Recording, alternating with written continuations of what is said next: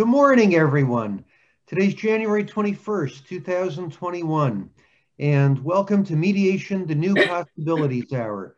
Today, our special guest is Richard Lutringer to talk about mediating family business disputes, and there's nobody more qualified to talk about this. It's been a major focus of Richard's practice for most of his career. He's very involved in the Family Valuation Institute. Richard, is that what it's called? A Family Firm Institute. Family Firm Institute. Richard has had a distinguished career in the law before turning to arbitration and mediation. He's been a partner in Schiff Hardin, a partner in Morgan Lewis, and a very prominent legal career, and has now been a full-time mediator and arbitrator and has really found his niche. And we want to remind everybody that this is a fundraiser for food banks. There's no charge for these great webinars. Rather, we ask you to contribute to a food bank of your choice if you like what you see. And Richard, we're going to give you an opportunity, as we give all our speakers, an opportunity to mention a food bank that's important to you before you begin your substantive comments. Jean, I believe this morning you are going to give us the running total of how we're doing in terms of how much money our generous audiences have contributed to fight food insecurity since the pandemic began and since we began this series last spring. Please let us know. Let's see, let me get the calculator going here. Okay, it looks like we're up to about $68,800. And that's just what Natalie has been advised of. It could be a lot more than that. And so it's just fantastic. As you make your contributions, if you would be so kind as to let Natalie or Jeff or myself know of the amount, that would be great. She can add it to the running total. And thank you all so much. It's fantastic. We're headed for $100,000 to fight food insecurity. Richard, thank you so much for being a part of the effort. Why don't you please tell us about a food bank that's important to you? People who are in a position to contribute, we hope they can direct their contributions there and let us know about them. Richard, my friend, the floor is yours. Thank you. Thank you, Jeff.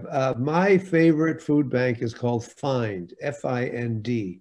I'm not sure what that's an acronym for, but it's in Indio, California, which is an area which has a lot of migrant labor, a lot of agricultural labor, and also is very, very busy during this COVID period. So I would appreciate any thoughts you could give to donate a few dollars to FIND, F-I-N-D. Thank you. The floor is yours. Thank you.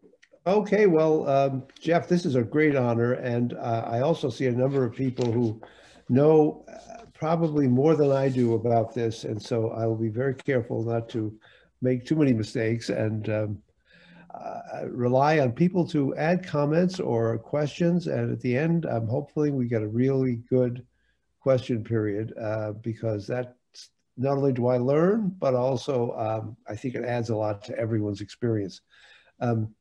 Resolving disputes among family business owners presents for a mediator unique challenges not present in ordinary shareholder or partner disputes.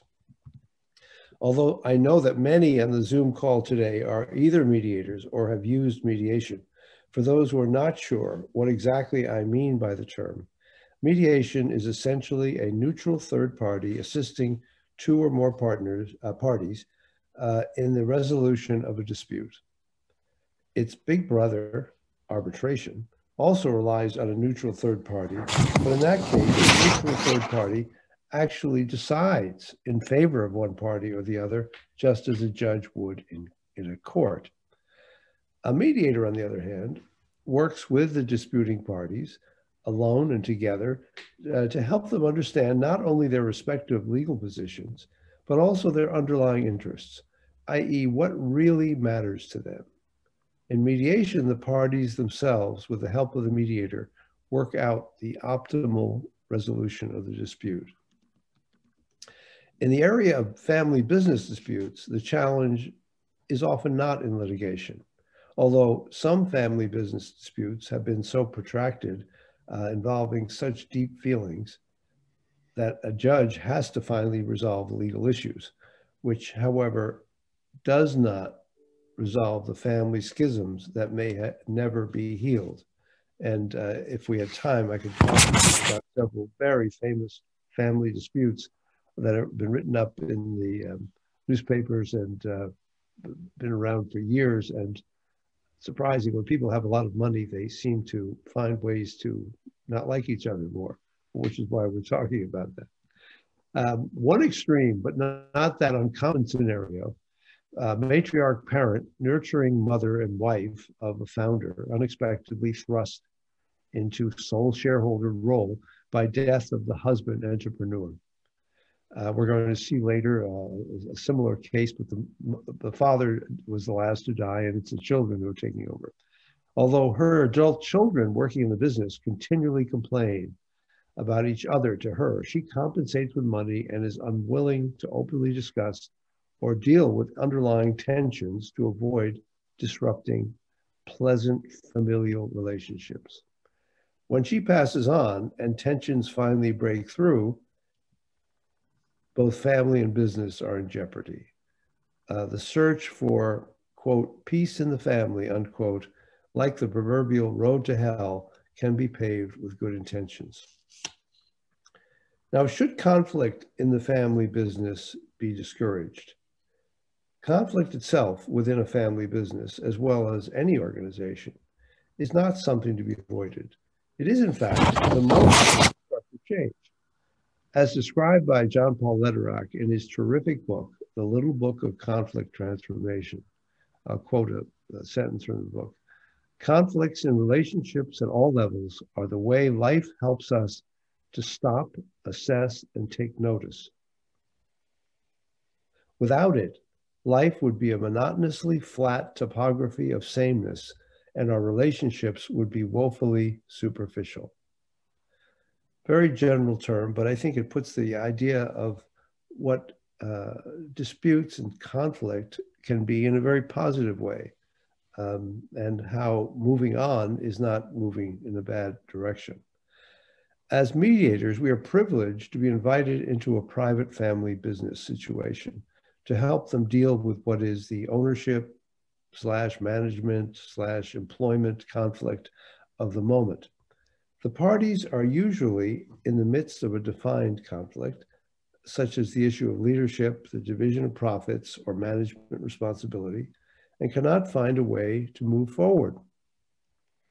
That conflict, however, may be only the tip of the iceberg, with many past family-related issues lying under the surface. I would like to spend a few minutes discussing the family-owned business as a distinct concept, discuss why mediation is particularly well-suited to resolving these disputes, and finally, some practical tips for mediators in dealing with multiple parties and issues in the family business mediation context. Now, why are family business disputes different? The interrelationship of family, management, and business ownership issues presents several layers of ongoing relationships which need to be taken into account if a lasting resolution is to be reached. Again, the goal is not to suppress conflict, but rather to allow the parties to understand each other in a way they may not have before and to make more informed decisions.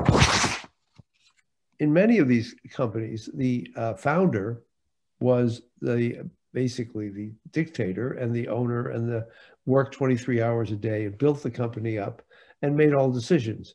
In that case, there were not many disputes of the kind we're talking about today, because he solved them all. He solved them all by telling his children what he wanted and maybe fighting with them, but his word was law. As he moves on, as he passes on, retires, gets out of the business, and children take over, they no longer have the overlying structure of a person who's going to be the decider of last resort. They have to work it out themselves. And this is where a lot of the second generation problems come up. Unlike disputes among independent parties, the emotional glue holding the parties together or apart is broader and deeper than commercial or investment interests. Often, the underlying source of the conflict is due to something within the family structure that is likely to continue to create dissension after the dispute in question is addressed. Many of these underlying sources are unspoken, and in many cases below consciousness, such as different views of fairness. What does fair mean? Does fair mean equal? Does fair mean looking at people's needs? Does fair mean giving more money to the sister who has a child who needs special care? What does fairness mean? Is that really part of the first discussion? And I think it should be. Addictions. Many people know that a sister or brother has an addiction. Nobody talks about it, and nobody mentions it, and yet it has a great influence on trust. Adoption. Is one of the siblings adopted? How has that affected it? In the short blurb, which you'll see later as a video, you'll see adoption as being a major point. Loyalty to the dead founder. How often have we heard, that's not what dad would have wanted. That's not what mom would have wanted. No, mom and dad are gone.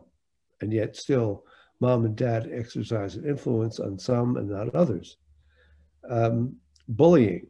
Bullying that took place when they were 8 years old or 10 years old may still be taking place in ways which are not as visible, but just because, by ignoring the youngest daughter who may be brilliant, but really not permitted to exercise any of her thoughts or any of her ideas in the family context because she's always the kid sister. And in fact, bullied into keeping quiet. Income disparity, as I mentioned before, that one is maybe an investment banker, has plenty of money, and the other one doesn't. How do they deal with that as far as the family-owned company goes? Gender. This is hopefully moving to be a lower level of conflict, but as we know, traditionally, the women in the family have not been given the greatest roles in the companies. It's usually the older son who takes over, causing a problem right there. LGBTQ issues, which probably weren't even on the radar 50 years ago. Although they existed, nobody talked about them. Race, particularly if one of the children has happens to be of a different race, will that affect the relationship? Scapegoating. Putting all the problems onto one, the one crazy sister, she's causing all the problems. Sibling rivalry, which goes in every family at certain levels or not, as to all wanting the love of the parent in different ways, in more ways than the other. And that can continue even long after the parents are gone. Triangulation, where two of the siblings may talk to each other about all the problems, and particularly the problems with the third sibling, and not talk to that particular sibling. And lately, although this might be more open than others, political standpoints. I've not had familiarity with a family yet where this has come up within the family circle, but I know we all know it will, and we all know this is a major point of distinction between one view and another, and it will show up. The recognition of the underlying issues is not a way of seeing the problem as irresolvable, but to use the mediation process as a safe place to dig deeper below the level of the instant conflict, hopefully to uncover authenticity and truth. There may be no telling what the result of uncovering the hidden source or sources of conflict may be, whether a better working relationship or that one sibling leaves the business, keeping, however, family ties intact, whether the business continues as is, but with adjustments to the management structure or a new way of doing business is decided. In most cases, anything is better than an inability to move forward because of business dysfunction that may eventually destroy the business. Now, why are family and business so distinct, and what are the conflicts that show up just because they are different goals. The goals of a family, what is the goal of a family? To nurture and care for family members, make sure they're well educated, make sure they're cared for, make sure if they have problems are taken care of, giving them love and comfort, accepting parental authority at certain ages, the structure of a parental authority. Age and gender often determine roles within the family, and the authority within the family. Long-term commitment to the well-being of family members held together by biological and emotional ties. These very important, probably the most important social interests are not identical with and are often at cross purposes with a competitive business environment. There's a famous cartoon which is talked about by family business therapists where the husband has come home and sitting in a chair having a beer, and his wife is standing next to him, and he says, "You're right, Junior will get a raise." Now, obviously, it's family influence on that. The family is deciding if Junior gets a raise, and it may have no relationship whatsoever to Junior's ability or his how he's performing his role.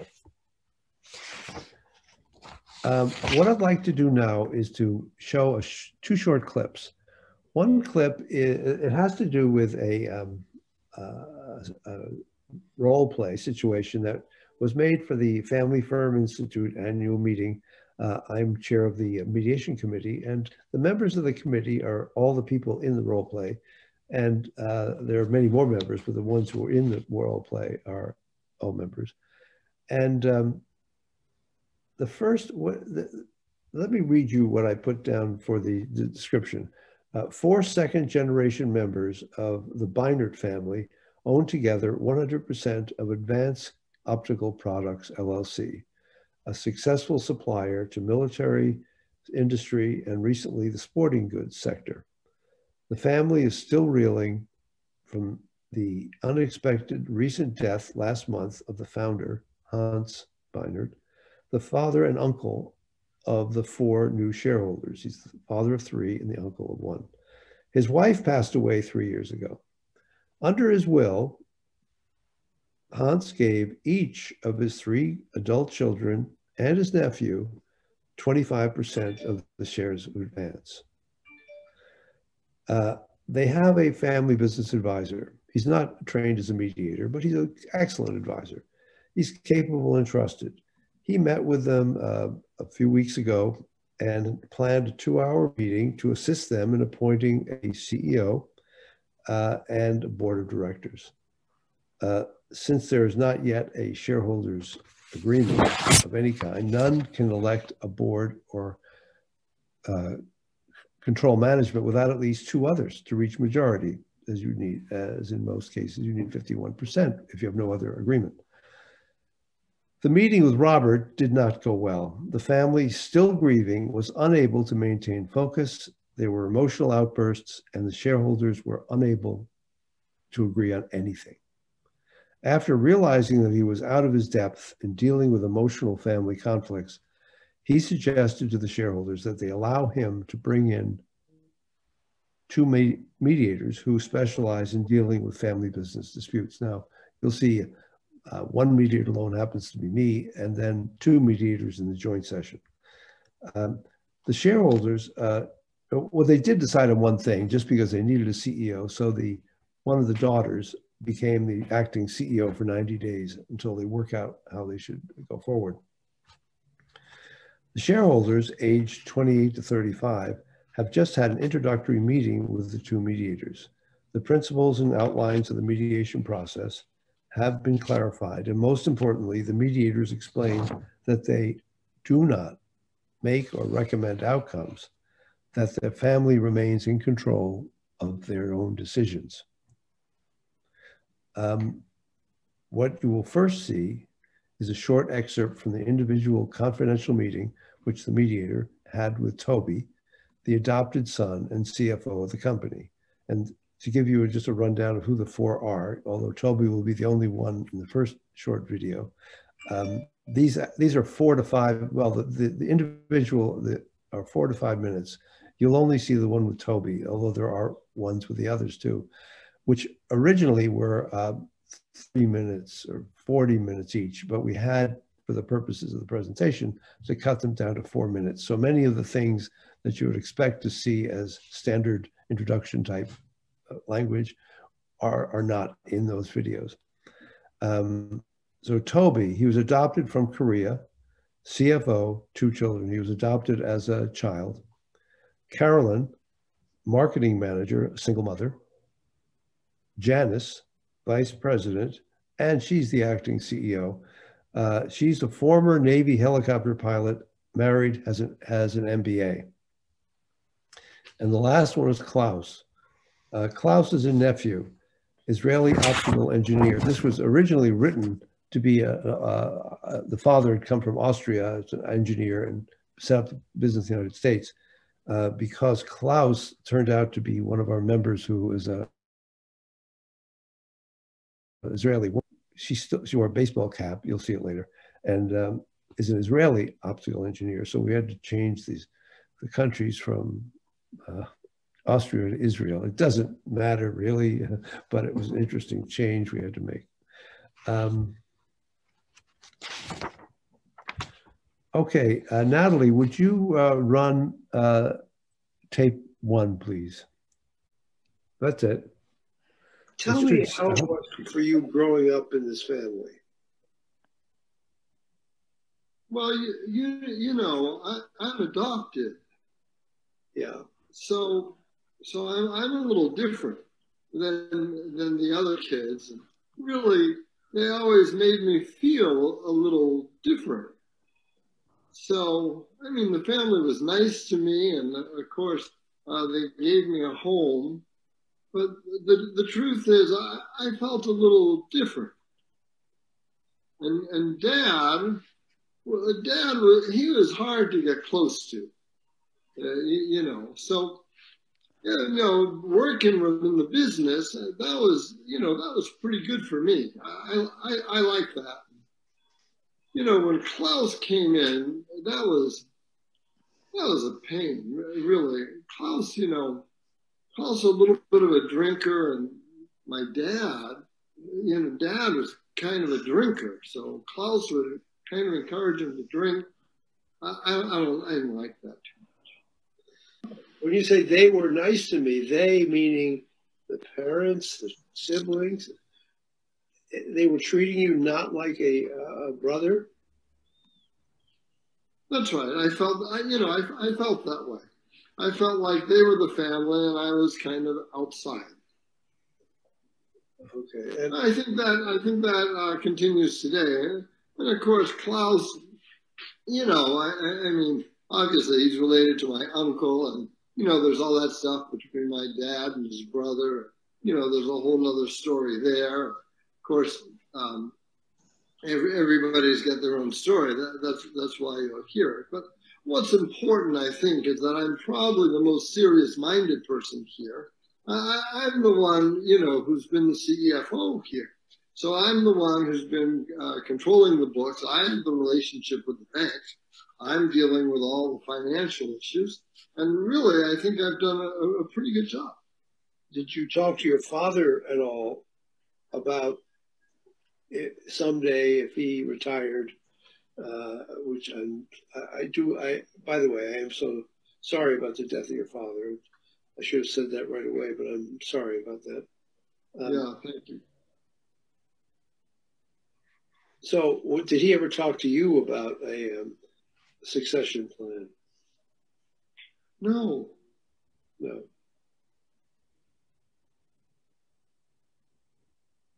I don't think he talked to anybody about it. I don't know. I don't know if he talked to anybody else. He never talked to me about it. And my sisters never said anything to me about it. Klaus and I don't talk.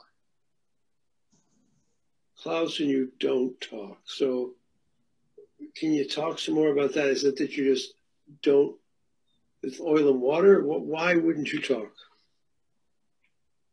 Well, I mean, we don't have that much to talk about. I don't have too much respect for him.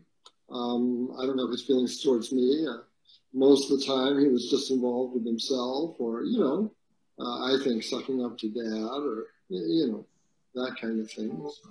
Okay, so you don't respect his business or technical depth for this company as being important? I don't. I mean, do you think the company should keep, I mean, Klaus is 25% owner like you are. Do you think they should try to keep him happy in the sense of doing what he's doing? Or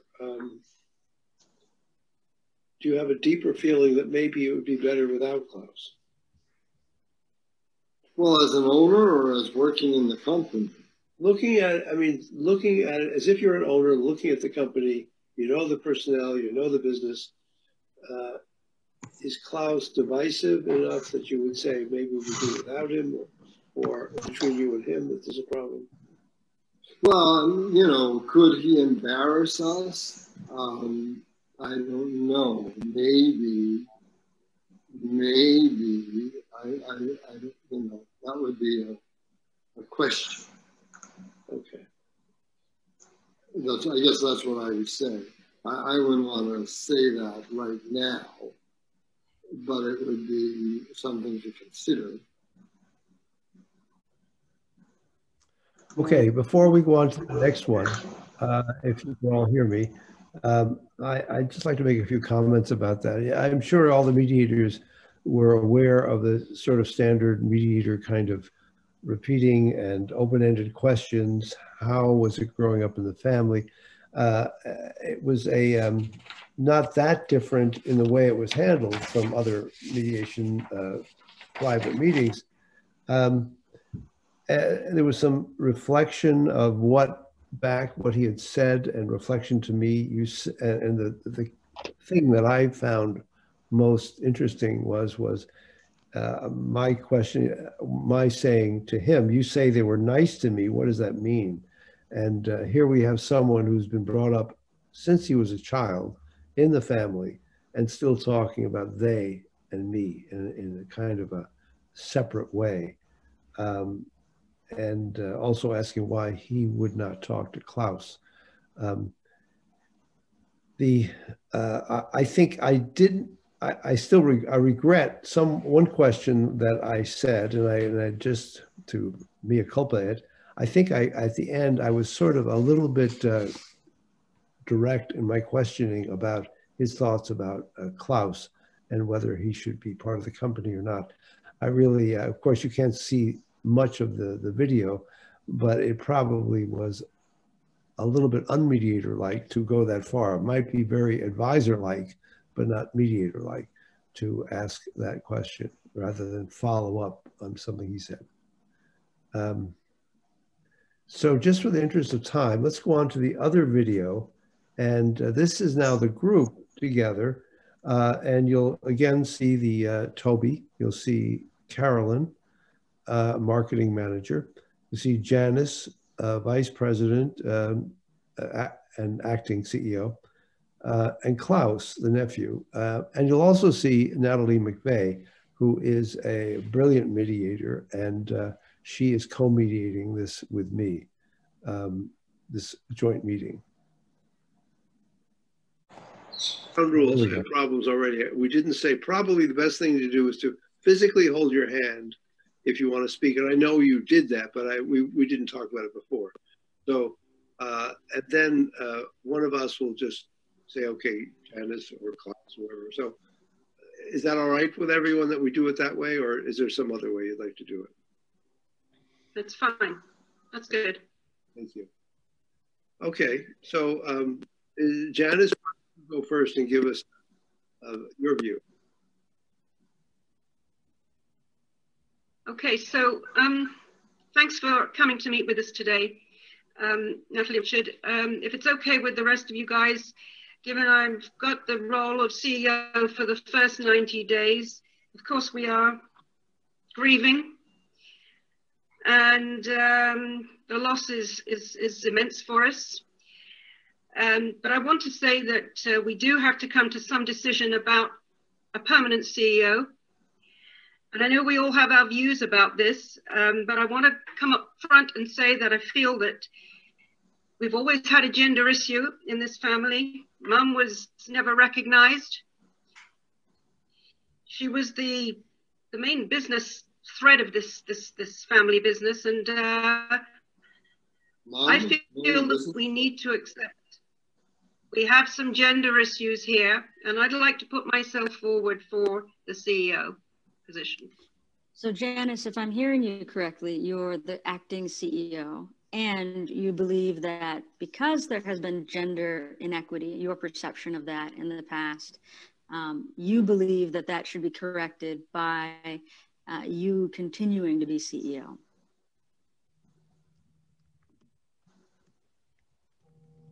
I don't think that's the only reason. I think that it's part of the reason.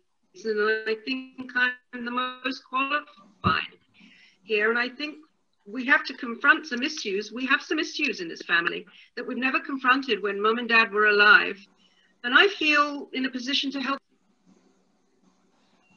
Okay, so it sounds like that's not the total equation. Qualifications really matter. Klaus, I saw your hand up. What are your thoughts about this question of CEO? I was thinking that we really have to look for the best interest of the company, naturally. And I don't know what I think about your ideas regarding gender issues. I think we have all kinds of issues here in the family. However, we are trying to solve the problem of the company. So let's just leave the gender and all those emotional issues aside. You know, I love you very much and I think highly of you, but I think everyone knows what Hans really wanted. And he is actually the one that led this family and the business. So, you all know what I think. So what I'm hearing is that you think gender really should not play a role in this decision. It's really what you believe your uncle or their father had wanted should be given a prime position. And that question of business, is that correct? Exactly. I think that as a family, we have to address all kinds of emotional issues. But as a company, really, I mean, come on. So, I saw Toby's hand. Klaus. Okay, go ahead. Well, of course, I don't usually second Klaus, but I'm on a second Klaus here. I didn't think we were going to be in a family therapy session here. And I'm not interested in having a long discussion about gender issues or mom and dad, the history and all those kinds of things. I thought we were here to talk about the business and, what's good for the business. So what I'm hearing is that you think it would not be appropriate or necessary to go into those kinds of issues. You just want to go straight to business, as Toby does, as Klaus does, and not deal with emotional issues. Is that what I'm hearing? Well, isn't that what we're supposed to be doing here? Klaus, we have to not look at what Dad said he wanted. We're in charge now. We have to do what we think is best for the business. Me putting myself forward is not just about gender issues. If that was an aside, I think there are issues, but I think we have to look at what's best for the business. And I think, I'm sorry to say it, Klaus, but you have some issues that don't really, much as I love you back, still feel that you're not always compos mentis when you're coming in. Lunchtimes, you've had a drink too many. We have to be careful. Do you really want us to start insulting each other now? I can say a few things that I don't want to say anything I will regret later. So I don't know what you are insinuating. I do know that I'm so well familiar with the business issue. And I know that your father, who is my uncle, whom I really loved very, very much, he trusted me and he really let me know all the secrets and all the moves. And I'm really the most skillful person here. think you'll know it, you know. Well, I want to pause for a second here. Toby raised an interesting question, which is what are we here to do? And I've heard several of you state a few things that I want to make sure I'm hearing correctly, which are, you know, we don't want to deal with emotions, yet these emotional things are coming up. There are questions about gender. This is clearly a time, as Richard mentioned earlier, where you're all hurting.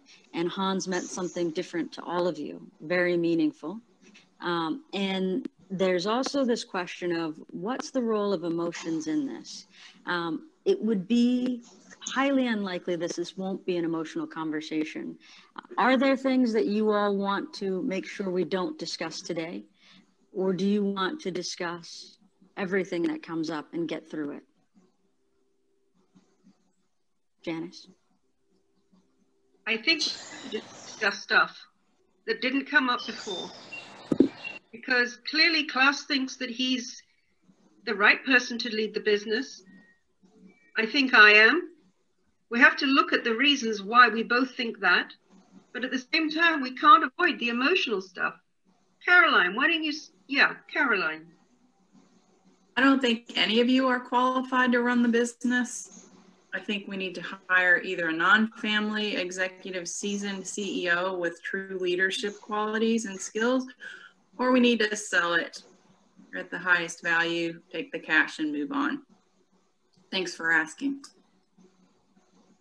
Wow. What I'm hearing Caroline say is that that you, at this point, she doesn't believe you have the leadership qualities, any of you, to lead the company. And I think we're calling a spade here. We're being very clear, so it makes sense. And also that has raised two other things, hiring somebody from the outside, and that maybe the best thing to do is to sell the company and get the most possible money for it. Those are big issues. And I think there's no reason we can't touch on those today. There's no way we can resolve them, or you can. But I think it's good to get views on them because it does affect the other decisions too. So, Klaus. I would just suggest that everyone here acts, you know, with some kind of responsibility. Caroline just, you know, throwing words without any ground. Why do you do it? You always get so out of things. Let's be responsible. It's really a big issue. Klaus, it sounds like what Carolyn said was hurtful. And there is a question about what qualifications are. Carolyn, did you intend to be hurtful when you made that comment? Of course she did. No, I did not intend to be hurtful. That's truly what I think is best for the company. I don't see any of the siblings as being seasoned enough in their leadership roles or in their skill sets to take the company to the next level. That's my honest appraisal of what's going on here. But you don't want to take it to the next level. You just said you would think we should sell. Well, if there's a strategic buyer who could take it to the next level, I think that would be best for the company, for the family, and for the employees. But I don't think any one of us has the skills to do that. Caroline, you must speak for yourself because I don't feel that way. Sorry, but I thought I was being asked what I thought about what was best for the company. So it seems to me we're getting off a little bit on a side issue, which is a major issue of what the company's future role should be. But I think no matter what you do, you're going to have to sell a company that is running and thriving. And therefore, the CEO choice is going to be important. So whatever you decide on that, and we can talk about that too, the long-term vision. It's a big question. Who can participate in the discussion? I think Caroline doesn't even know what are the plans for the future. I think Janice and Toddy will agree with me. I mean, how can you vote, Caroline, if you have no idea of what's going on? Well, I can vote because I'm 25% owner of the company and a member of the family. That's why I can vote. I've also led the fastest growing division of the company, which is in the mountaineering and fashion division. So I do think that I have a vote. If you'll excuse me. Caroline, you know, I love you. I think you're a great salesperson. I've always supported you. But in this situation, I agree with Klaus. I don't think you know enough about what's going on in the business. Of course, you have a vote, but you have to hear from those of us who have been involved in quite big ways within the business. Particularly, you know, I have a military background. We're looking to develop the military side of our products. You know, I don't think you really do know what's going on. Okay, so I saw Caroline raise her hand. Caroline, would you like to say something? Yeah, 2 points really. I mean, as long as we're going to, you know, tell the truth. You know, I know firsthand of many top managers in the company that don't want to work for either Toby or Janice. And so we're likely to lose a lot of talent if they're put into positions of leadership. So I was asking, you mentioned, and I'm not sure any of the others have referred to Hans as his intentions, except you. So I'm wondering if you could talk about what you believe his intentions were. Mm-hmm. Yeah, I think, you know, Hans came from Israel many years ago and really brought with himself many ideas and different views. And he worked very hard to build this company. And his children, who are they are my cousins. I really love them. And they are very talented, but they were raised with a silver spoon. You know, I had to work very hard, and I have so much experience, and I have a refreshing view about what can be done. I really have so much big plans for this company. So if we can collaborate. You know, Natalie, this is me in real life for a moment. I'm wondering whether we shouldn't cut it now because it will go on another few minutes, and I'm afraid of eating too much into the Richard, can I ask a question, please? Sure. So, Richard, much of this seems to need to be bordering on psychotherapeutic.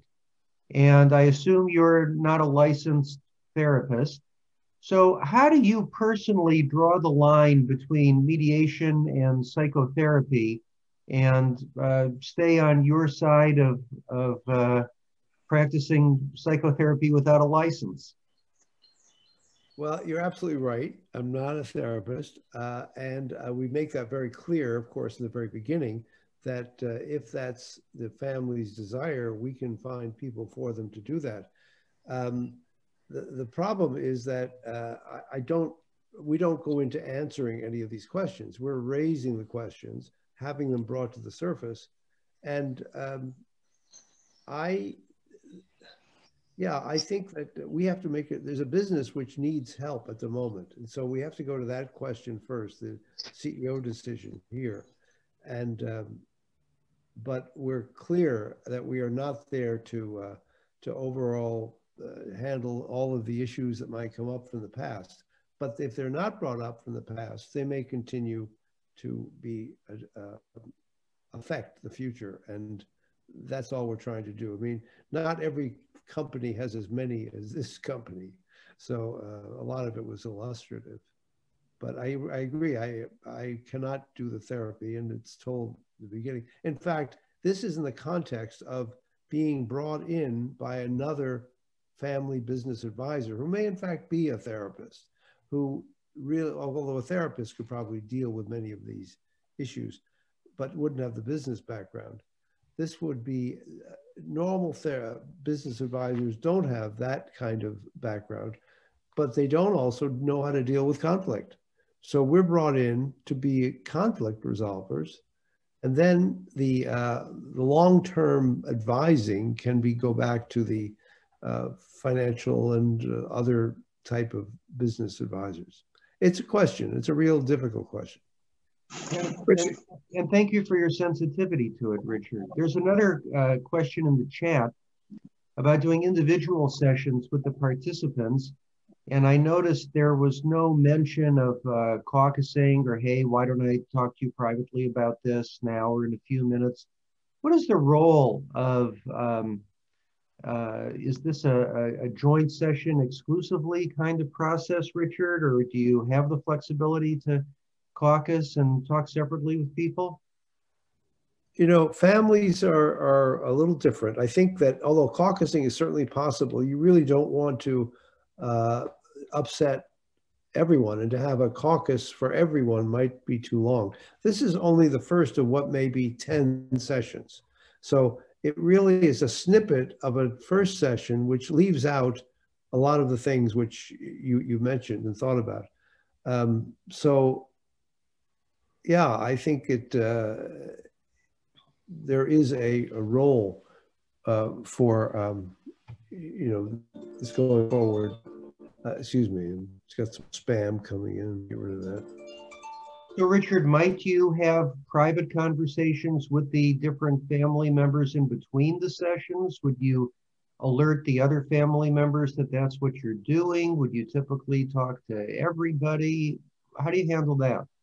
Yeah, typically everybody. And in fact, I just finished a mediation last week where I spent on the phone or on Zoom with each, there were 3 brothers, each one of them several times a week. And then we would come together at the end of the week after having explored things together. So yeah, everyone knows there's going to be caucusing. And I think it would be difficult to get them to trust. I mean, it's more for a trust issue with me or with the mediator than to get a lot of new information. I think it's, but it does happen. And yeah, caucusing is used.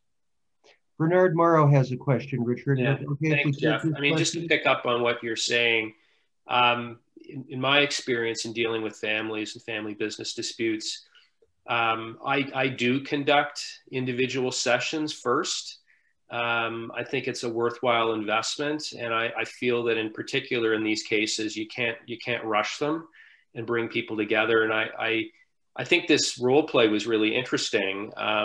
Initially, there were you know, emotions that were sort of simmering below the surface, and then they started to percolate.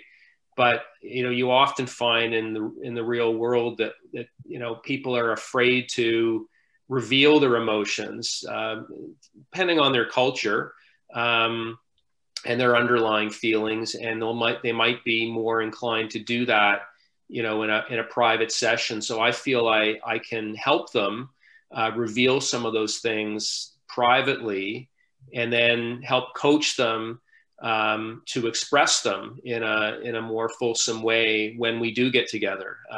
Because like from my own experience, I just think that yes, we're not therapists, but until the emotional stuff gets dealt with, how ready can the parties be to talk about business? You know, it's sort of putting the cart before the horse. If there are underlying issues there, resentments, then those things have to be dealt with. Richard, comment?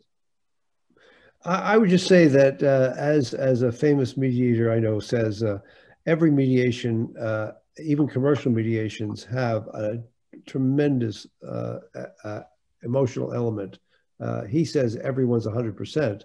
So of the emotions of the mediations have an emotional element. So we're not going to get away from them. And sometimes expressing them may be enough to get people to the point of talking about that. And in other words, it's not treating it, not therapy, but just expressing it. And as you saw, the first session was only one. The first one I did with Toby. There were 3 others with each of the others, and they were both trust building and coaching. There's a lot of coaching involved, which you didn't get a chance to see for people who felt hesitant to talk in front of the others. Mm-hmm. Yeah, I think that, you know, and that's fair. It's a role play and it's a short snippet, but my, you know, kind of overarching sentiment would be that like in any dispute, really, whether it's a commercial dispute not involving family members or a family dispute involving commercial issues, until the emotional issues are dealt with, it's difficult to get to a discussion of the business. And it seemed that there was sort of you know, a desire on the part of some to talk about the business, which is then leaping into options, right? Where you're talking about, you know, actual things to do to solve some of the substantive problems. And I just don't think you can go there until the emotional stuff's dealt with. Thank you, Bernard. Richard, we have just a couple of minutes left, and I want to make sure that you're able to raise whatever you think is most important that hasn't yet been covered in our remaining time.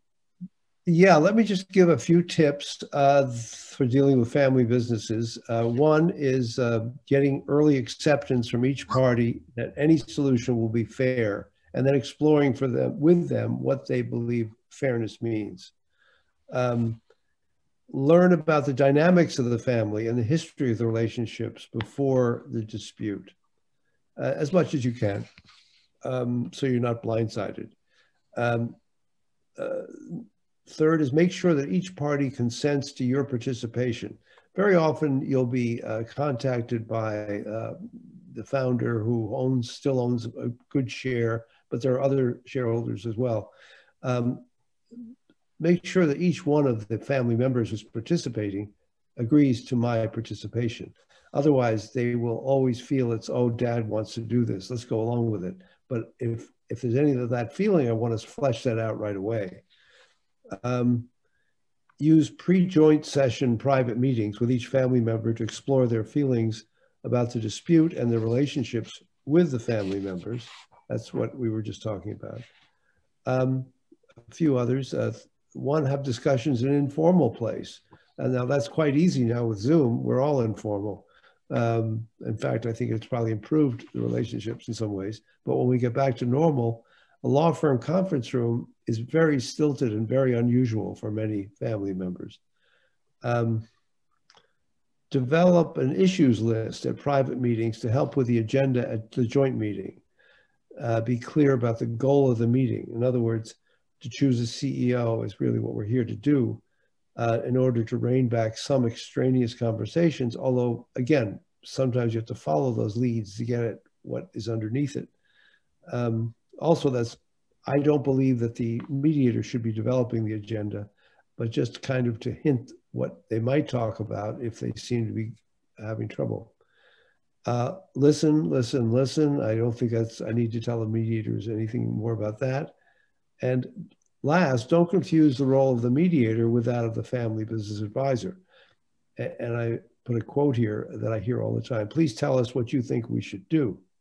And once you do tell them what you think you should do, even if you thought you had the greatest idea possible, there'll be some that object to that. Then suddenly you are in the middle of the dispute and you're no longer the neutral mediator. So that's those are my short tips of running or doing a family business mediation. Richard, those are all great points. Thank you. Richard, there were a couple of questions in the chat where people had questions about their own individual circumstances, and people might want the opportunity to contact you offline. Could you share your contact information, please? Sure. My email address is rlutringer, that's R and L-U-T-R-I-N-G-E-R @ mac.com. And I'd really be happy to follow up with anyone on any of these points. And I'd also welcome anyone who wanted to join the Family Firm Institute being a member of our mediation committee. We have about 30 mediators from around the world, some of whom you saw from England, from Israel. We have them from South America and many from the States. And we talk every month about issues concerning family mediation. Well, this is great, Richard. Thank you so much. And anyone who's in a position to help us fight food insecurity, please find Food Bank. It's www.findfoodbank.org. We appreciate your support of that or any other food bank you are able to support. If you are kind enough to inform Natalie, Jean, or myself of the contribution, we'll be really proud to add it to the running total. It's a very generous community. Thank you all so much. We'll be back next Thursday morning with an interview with Grace Hansen from Hiscox Insurance, what mediators need to know about the London insurance markets. Richard, thank you so much. Okay, have a great day, everyone. With that, we are complete.